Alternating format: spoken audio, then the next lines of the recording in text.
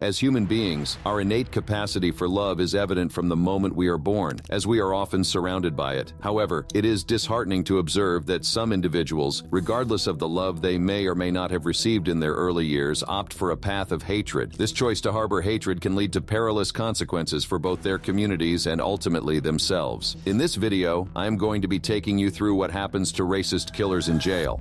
Joseph Paul Franklin. Through the late 1970s and early 1980s, Joseph Paul Franklin was on the rampage, killing at least 22 people, mostly people of color and Jewish descent. Basically, X marks the spot for anyone who is not white, but that's not all. Franklin's sinister activities extended beyond murder, as he confessed to the attempted assassinations of prominent figures, including magazine publisher and pornographer Larry Flynt in 1978 and civil rights activist Vernon Jordan in 1980. Remarkably, both victims survived these attacks, though Flynt was left permanently paralyzed from the waist down. Joseph was born on April 13, 1950 as James Clayton Vaughn Jr., the eldest son of James Clayton Vaughn Sr. and Helen Rao Vaughn, and had siblings Carolyn, Marilyn, and Gordon. Vaughn's father, a World War II veteran and butcher, left the family when James was just 8 years old, leaving behind a trail of abuse and trauma. Helen Vaughn, James's mother, was described as a strict, perfectionist lady of full-blooded German descent. As he progressed through high school, he developed a fascination with Nazism. His affiliations with extremist groups began with memberships in the National Socialist White People's Party and the Ku Klux Klan. In a symbolic move, he changed his name to Joseph Paul Franklin, merging the names of Paul Joseph Goebbels, a key figure in Nazi Germany, and Benjamin Franklin. He was also influenced by Hitler, Donald Duke, and all of the other racists you can think of. His criminal activities were primarily funded through bank robberies and, strangely, paid blood bank donations, which ultimately led to his capture by the FBI. In a reign of terror that began in 1977, Franklin left a trail of violence across the United States. Then on August 20th, 1980, Franklin killed two black men, Ted Fields and David Martin, in Salt Lake City, Utah, leading to the police hot on his tail and first-degree murder charges against him. After the murders, in Utah, Franklin continued his deadly journey, traveling through Kentucky. However, he was soon detained and questioned by authorities regarding a firearm found in his car. He managed to escape during this interrogation, but investigators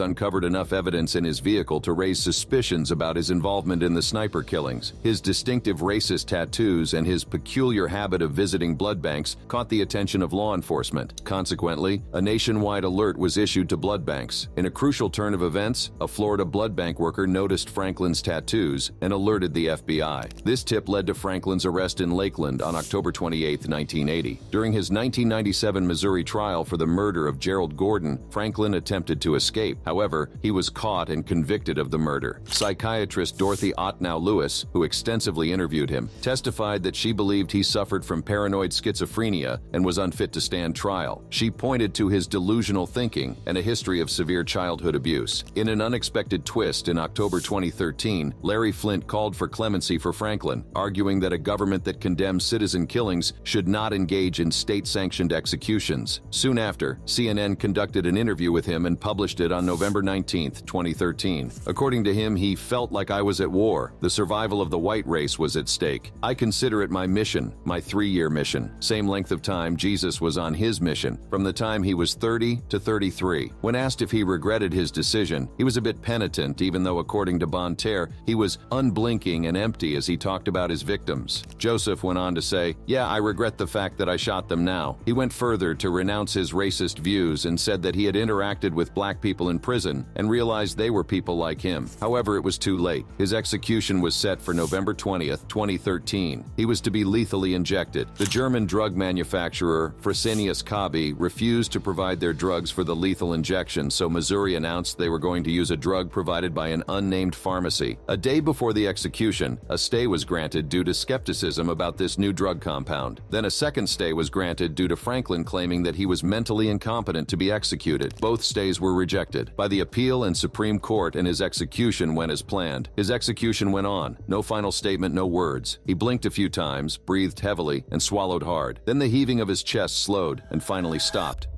John King. On June 7, 1998, James Byrd Jr., a 49-year-old man, innocently accepted a ride from three men, Sean Berry, Lawrence Brewer, and John King. John King had just come back from prison, and while there, King had claimed that he was repeatedly raped by black men, which fueled his hatred for African Americans. Berry, who knew Byrd from their small town, was at the wheel. Instead of taking him home, they drove him to a desolate county road outside town, where they subjected him to a horrific ordeal. Byrd was brutally beaten, his face spray-painted, and he was defecated and urinated upon. The three men then chained him by his ankles to their pickup truck before mercilessly dragging him for approximately 3 miles along Huff Creek Road. Brewer later claimed that Berry had slashed Byrd's throat before the dragging began, but forensic evidence suggests that Byrd desperately tried to keep his head up during this torment. Shockingly, an autopsy revealed that Byrd remained alive for a significant portion of the ordeal. Byrd's horrifying journey ended tragically about halfway along the route, when his right arm and head were severed as his body struck a culvert. Astonishingly, although almost all of his ribs were fractured, his brain and skull remained intact, indicating that he had likely remained conscious for much of the torment. Following this nightmarish episode, Berry, Brewer, and King dumped Byrd's mutilated remains in front of an African-American cemetery on Huff Creek Road and callously continued on to a barbecue. A motorist discovered Byrd's decapitated remains the following day. At the site where the dragging had occurred, investigators found a wrench with Berry inscribed on it, as well as a lighter bearing Possum, King's prison nickname. The heinous nature of the crime, combined with Brewer and King's well-known affiliation with white supremacist beliefs, prompted state law enforcement to classify it as a hate crime. The Federal Bureau of Investigation was brought in less than 24 hours after Byrd's remains were discovered due to the extreme circumstances of the case. All three perpetrators, Berry, Brewer, and King, were tried and convicted for James Byrd Jr.'s murder. Brewer and King received the death penalty, while Berry was sentenced to life in prison. Brewer was executed by lethal injection on September 21, 2011. John King bore racist tattoos, including a disturbing image of a black man hanging from a tree, Nazi symbols, Aryan pride, and the insignia of the Confederate Knights of America, a white supremacist inmate gang. In a letter intercepted by jail officials, King expressed pride in the murder and acknowledged the possibility of facing death for his actions, declaring, "Regardless of the outcome of this, we have made history. Death before dishonor. Sieg Heil." He also referenced The Turner Diaries, a notorious white supremacist novel during the attack. He was a racist, and never did he show remorse for his actions. King claimed that Berry had dropped King in their shared apartment before they beat Byrd and dragged him to death, but the prosecution had enough evidence against him. In a jail note sent to Lawrence Brewer, John King expressed his belief that the clothes confiscated by the police from their apartment may not have had bloodstains, but he did acknowledge that his sandals might have had a dark brown substance on them. King further told Brewer, "Seriously though, bro, regardless of the outcome of this, we have made history and shall die proudly remembered if need be. Much Aryan love, respect, and honor, my brother in arms," as detailed in a court filing. In a last-minute attempt to save John King from execution, his attorney argued that a recent U.S. Supreme Court decision entitled his client to a new trial due to his original lawyer's failure to assert his claim of innocence to the jury, despite King's insistence on his innocence. The Texas Court of Criminal Appeals narrowly rejected this appeal in a 5-4 ruling on Monday. However, the U.S. Supreme Court ruled against stopping the execution, making the decision about 30 minutes after the scheduled execution time on Wednesday. Following the ruling, John King was taken from a holding cell and placed on a gurney in the death chamber, where he was connected to an IV. He had no personal witnesses present at his execution and chose not to deliver any final words. However, he had prepared a written statement beforehand, which read, "Capital punishment, them without the capital get the punishment." At 6:56 p.m., King was administered a lethal dose of pentobarbital, and he was pronounced dead just 12 minutes later, according to the prison department.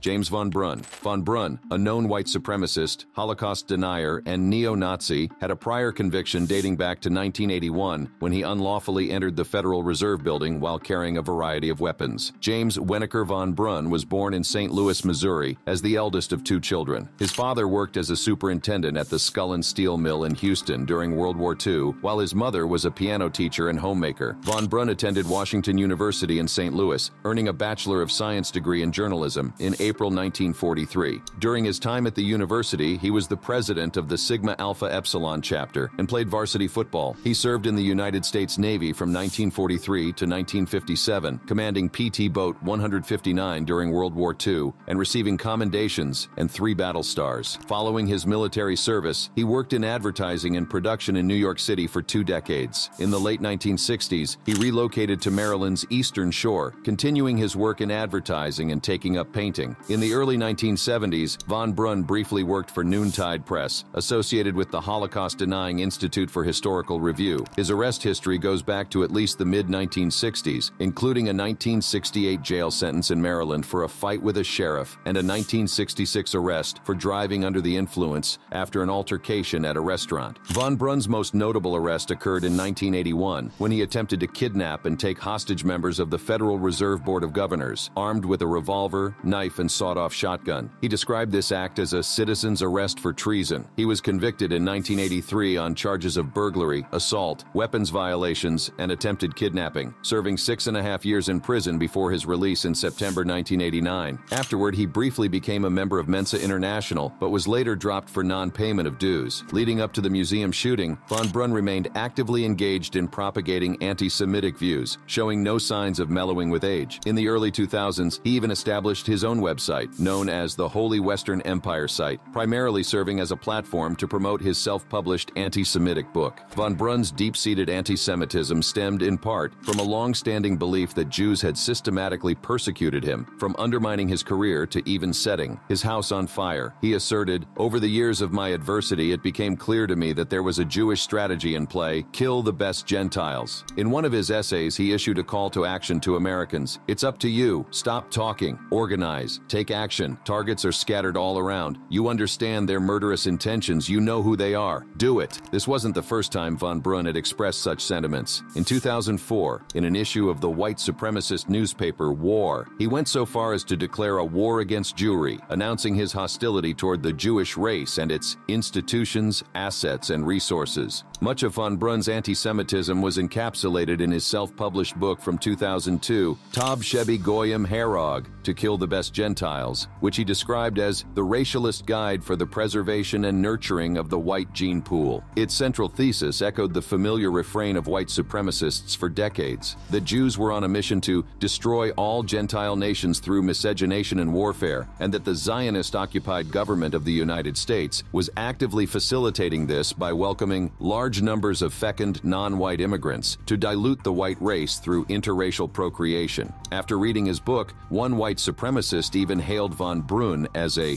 white racialist treasure. He was assigned a Federal Bureau of Prisons ID and was incarcerated at the Federal Correctional Complex in Butner, North Carolina. But before he could stand trial and get an official sentencing, he passed away in a nearby hospital on January 6, 2010, due to long-standing health issues including sepsis and chronic congestive heart failure, according to his attorney's statement. David Copeland. Murder, mayhem, chaos, damage get on the news. Top story, really. David Copeland, also known as the Nail Bomber, was a homophobic Nazi who set up an explosion that killed people and hoped that his act would set fire to the country and stir up a racial war. David Copeland masterminded a series of bombings that occurred in London in April 1999. He first targeted Brixton with a bomb near the market, injuring 48 people. Then secondly, he targeted Brick Lane, but was mistakenly timed for a quieter day, injuring 13 people when it exploded after being brought to a police station. The third bomb was planted in Soho's Admiral Duncan pub, killing 3, injuring 79, mainly in London's gay community. Born on May 15, 1976 in Hanworth, located in the London borough of Hounslow, to a working-class couple. His father worked as an engine driver while his mother was a homemaker. Copeland spent most of his childhood with his parents and 2 brothers in Yateley, Hampshire. He attended Yateley School, where he earned 7 GCSEs before leaving in 1992. During his teenage years, Copeland reportedly grappled with concerns about his sexuality, even interpreting innocent messages from his parents, like singing along to the Flintstones theme, as signals about his sexual orientation. Later in his teens, he developed an interest in heavy metal music and acquired the moniker Mr. Angry. According to journalist Nick Ryan, It's as if he became invisible to the school staff during this period. Following his arrest after the bombings, Copeland disclosed to psychiatrists that he had been experiencing sadomasochistic dreams since the age of 12. These dreams included fantasies of being reincarnated as an SS officer with power over women as slaves. He left school and attempted various jobs, often attributing the challenging job market to immigrants. Copeland also became entangled in minor criminal activities, along with struggles with alcohol and drug abuse. Eventually, his father secured him a position as an engineer's assistant on the London Underground. Copeland said that he worked alone and did not discuss the plan with anyone. He held neo-Nazi views and wanted to spread fear and trigger a race war. "My main intent was to spread fear, resentment, and hatred throughout this country. It was to cause a racial war," he said. "If you've read the Turner Diaries, you know the year 2000, there'll be the uprising and all that. Racial violence on the streets. My aim was political. It was to cause a racial war in this country. There'd be a backlash from the ethnic minorities. Then all the white people will go out and vote BNP." His mental condition underwent evaluation at Broadmoor Hospital, where 5 psychiatrists diagnosed him with paranoid schizophrenia, while one concluded that he had a personality disorder that was not severe enough to exempt him from a murder charge. There was consensus that he suffered from mental illness, but the extent of this condition and whether it absolved him of responsibility for his actions became points of contention. At the Old Bailey, Copeland's guilty plea to manslaughter based on diminished responsibility was not accepted by the prosecution or the jury. On June 30th, 2000, Copeland was found guilty of 3 counts of murder and planting explosive devices, resulting in him receiving 6 life sentences. The presiding judge expressed doubts about the possibility of ever safely releasing Copeland. Subsequently, on March 2nd, 2007, the High Court determined that Copeland should remain incarcerated for a minimum of 50 years. Effectively ruling out any chance of release until at least 2049, when he would be 73 years old. Copeland appealed this decision, and on June 28, 2011, the Court of Appeal upheld the earlier ruling. While incarcerated at HM Prison Belmarsh, his penchant for violence would not stop. In June 2014, Copeland assaulted another inmate using a shiv, a makeshift weapon crafted from razor blades affixed to a toothbrush handle. He admitted to the charge of causing intentional harm in October 2015, and was subsequently handed an additional 3-year prison sentence, with a requirement to serve 18 months of that term. In August 2020, Netflix announced a documentary that was going to be about Copeland and the nail bomb attacks. But in 2021, the news reported that while in prison, Copeland had converted to Islam and even took the name Saddam. He hoped that his new faith would give him a second chance in life. Fraser Glenn Miller Jr. Fraser Glenn Miller Jr., born on November 23, 1940, and passing away on May 3, 2021, was commonly known as Glenn Miller or Fraser Glenn Cross. He was an American domestic terrorist and the leader of the now-defunct White Patriot Party, formerly known as the Carolina Knights of the Ku Klux Klan. Miller was convicted of murder, along with various criminal charges related to firearms possession and the violation of an injunction against paramilitary activities. He frequently ran for public office and espoused beliefs in white nationalism, white separatism, Odinism, and anti-Semitism. Fraser Glenn Miller Jr., originally from North Carolina, left high school and enlisted in the United States Army, where he dedicated 20 years of his life and eventually achieved the rank of Master Sergeant. He served 2 tours of duty in South Vietnam during the Vietnam War. Miller's introduction to white racialist politics came when he obtained a copy of The Thunderbolt, a newsletter published by Edward Reed Fields of the National States Rights Party, which had been given to him by his father. He actively participated as a member of the National Socialist Party of America during the Greensboro Massacre that took place on November 3, 1979. Consequently, he was discharged from the U.S. Army later that same year due to his involvement in distributing racist propaganda. On April 13, 2014, Fraser Glenn Miller Jr. became the sole suspect in a shooting spree that occurred earlier that day in suburban Kansas City, resulting in the tragic deaths of 3 people. The shootings took place both outside the Jewish Community Center and near a retirement home called Village Shalom in Overland Park, Kansas. The victims of the Jewish Community Center shooting were William Lewis Corporon and his 14-year-old grandson, Reet Griffin Underwood, both of whom were United Methodist Christians. Another victim, Terry Lamano of Kansas City, was killed in the parking lot of Village Shalom, where her mother resided. Lamano was also a Christian who attended St. Peter's Catholic Church in Kansas City, Missouri. Several others were shot at, including one Jewish individual who escaped without injuries. During the shootings and his subsequent arrest, Miller reportedly shouted, "Heil Hitler." According to Miller's wife, he had gone to a Missouri casino the afternoon before the shootings and called called her the next morning to say he was doing well. The shootings occurred less than 3 hours after this phone call. Miller claimed he began planning the shootings in late March because he believed he was dying from emphysema. Miller consistently asserted, both during the trial and in subsequent interviews with the media, that he deliberately targeted Jewish individuals when he visited those locations. It is worth noting, however, that all 3 of his victims were Christians. During his trial, Miller was permitted to act as his own defense, a decision that led to several controversial incidents. He questioned witnesses about their Jewish identity and was reprimanded by the judge for uttering Sieg Heil, distributing anti-Semitic literature to reporters, and making unusual objections, such as challenging witnesses' oaths. He also utilized his closing arguments to voice grievances about what he believed to be Jewish control of the government. Miller's attorneys proposed a plea deal where he would plead guilty to first-degree murder and accept life imprisonment without parole, but the district attorney rejected this offer outright. He represented himself during the trial, making unusual objections, such as challenging witnesses' oaths. He and his supporter, neo-Nazi Alex Linder, attempted to present justifications for his actions but were largely unsuccessful. On August 31,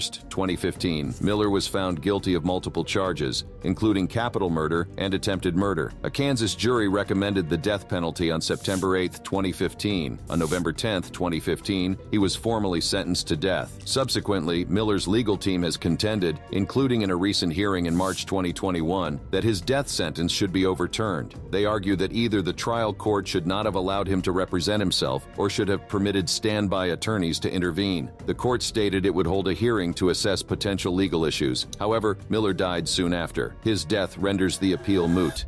Anders Behring Breivik, Fjotolf Hansen, born on February 13, 1979, and better known by his birth name Anders Behring Breivik, is a domestic terrorist from Norway with far-right affiliations. He gained notoriety for carrying out the 2011 Norway attacks on July 22, 2011. During these attacks, he detonated a van bomb in Oslo, resulting in the deaths of 8 people. Subsequently, he went on a mass shooting spree on the island of Utoya, where he killed 69 participants of a Workers' Youth League (AUF) summer camp. Upon the arrival of the Oslo Police Tactical Unit Delta on the island, Breivik surrendered without putting up any resistance. Following his arrest, he was detained on the island and subjected to interrogation throughout the night before being transferred to a holding cell in Oslo. During questioning, Breivik confessed to his horrific crimes. He stated that the purpose of his attack was to protect Norway and Western Europe from what he perceived as a Muslim takeover. He expressed that the Labour Party had to pay the price for their alleged failures in safeguarding Norway and its people.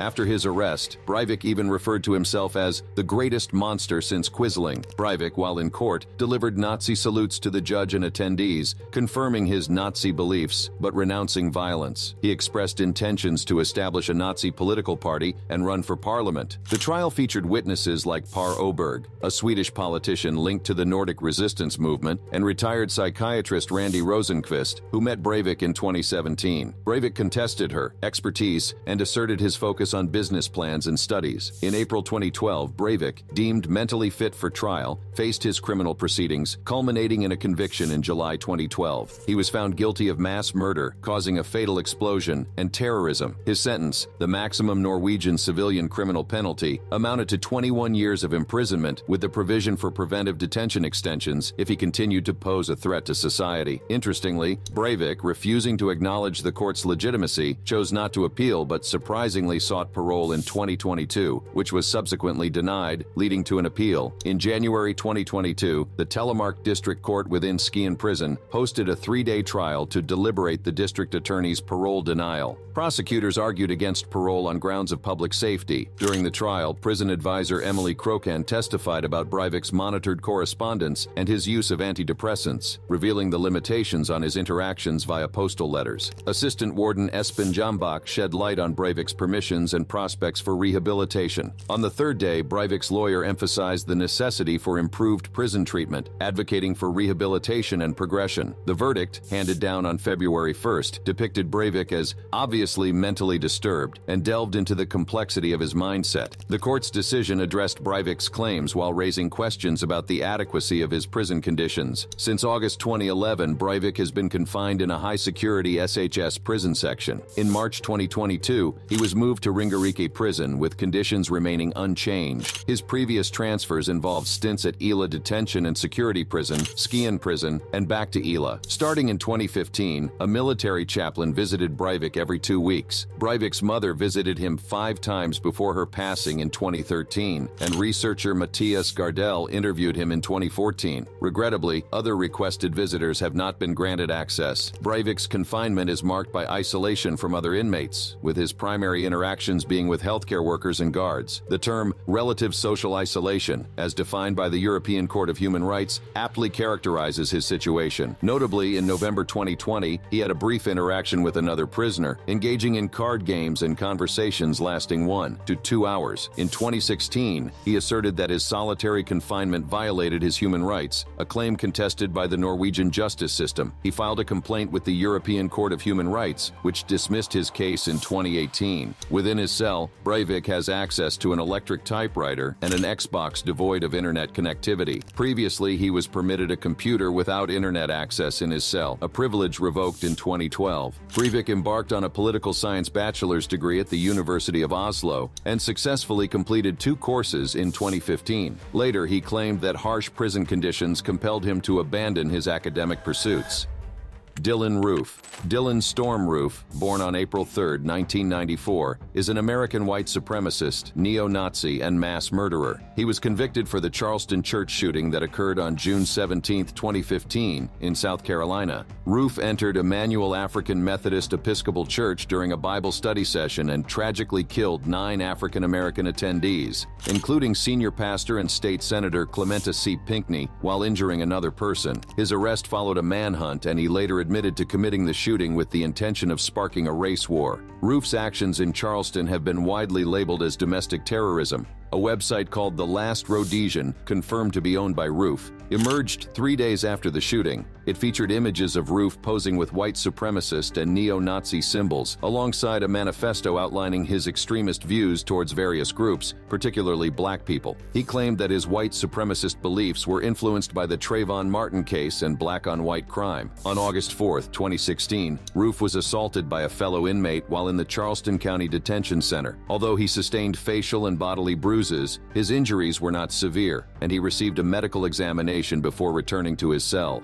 The attacker, Dwayne Marion Stafford, aged 25 and facing charges of first-degree assault and strong-arm robbery, managed to exit his unlocked cell, pass through a cell door with a small window, and access Roof in the jail's protective custody unit. Roof was alone as the 2 assigned detention officers had left temporarily, one on a break and the other attending to a different task. Roof and his lawyer decided not to pursue charges against Stafford. Interestingly, Stafford was released on bond exceeding $100,000 the night after the assault, approximately 18 months following his initial arrest. In federal court, Roof was found guilty of all 33 charges, including hate crimes, related to the shooting on December 15, 2016. He received the death penalty on January 11, 2017. Subsequently, Roof pleaded guilty to state charges in South Carolina, including 9 counts of murder and 3 counts of attempted murder, to avoid a second death sentence. He was sentenced to life in prison without parole for these state charges on April 10, 2017. On May 10,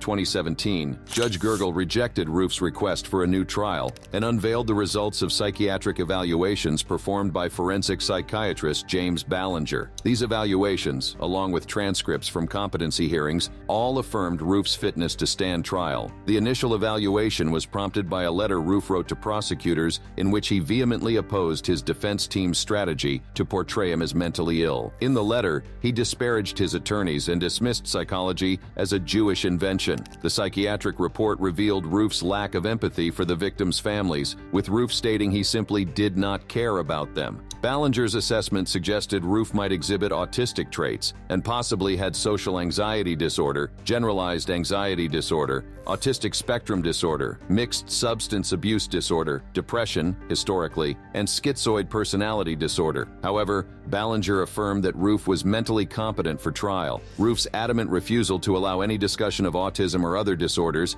combined with his determination to prevent anything from detracting from his racially motivated crimes, led Ballinger to conclude that Roof's decisions were primarily motivated by racial prejudice and a desire to protect his public image rather than mental illness. Roof strongly denied having autism, fearing it would harm his reputation as a weirdo. Ballinger summarized that Roof's decisions were driven by a desire to maintain his image as someone without mental illness. In January 2020, Roof appealed his death sentence, arguing that his self-representation during the penalty phase of his trial deprived the jury of crucial information about his mental illness. His lawyers referenced the Supreme Court's Indiana versus Edwards ruling, which allows judges to appoint lawyers for defendants lacking mental capacity. On May 25, 2021, Roof's legal team initiated an appeal in the United States Court of Appeals for the Fourth Circuit, contending that Roof's mental disorders, including schizophrenia, autism, anxiety, and depression, rendered him unfit to represent himself during the federal trial. They claimed Roof believed white nationalists would rescue him after a race war and that he concealed his mental illness during the trial. On August 25, 2021, the Fourth Circuit unanimously upheld Roof's death sentence, emphasizing the horrifying nature of his crimes. His attorneys appealed this decision on September 10, 2021. However, a federal court declined to hear the appeal case on September 24, 2021, suggesting it should go before the full appeals court. The federal government also opposed the appeals, asserting Roof's conviction and sentencing were proper. In March 2022, Roof's lawyers sought the Supreme Court's intervention to resolve their dispute with their client over the mental illness defense. But on October 11, 2022, the Supreme Court denied the appeal without comment. If you enjoyed this video, then you are going to also love the videos on the cards displayed on the screen. Kindly click on the card for more videos like this.